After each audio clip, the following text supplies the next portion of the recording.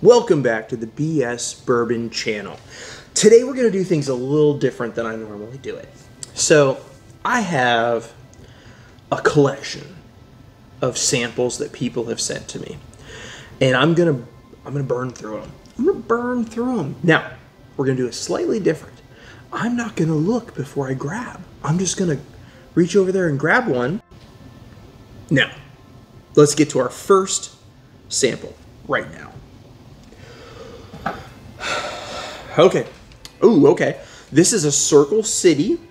This one is MGP, 5 years, 8 months. French oak, finished in French oak Syrah barrels. So, this is your standard MGP 5-year, 8-month bourbon that was then snuggled up in those French oak Syrah barrels. Now, this was sent to me by Drew from Circle City, Schwiske.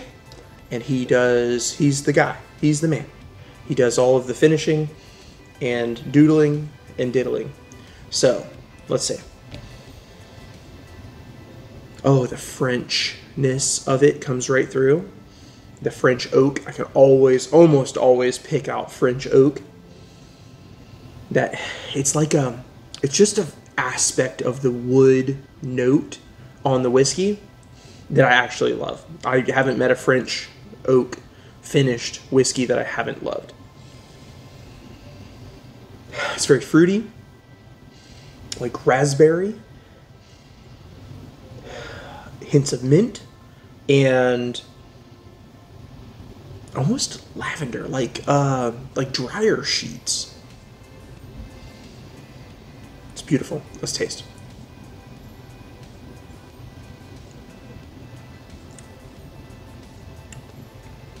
Oh, even fruitier on the palate.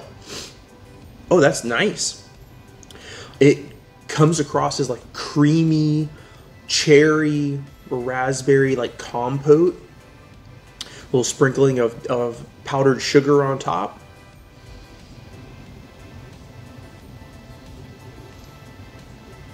Oh. Second sip, it gets into more of that oak, more cinnamon, more like nutmeg.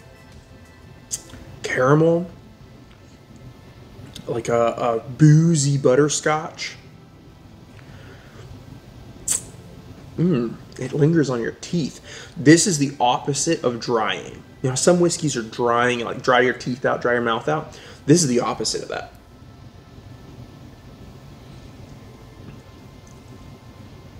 Oh.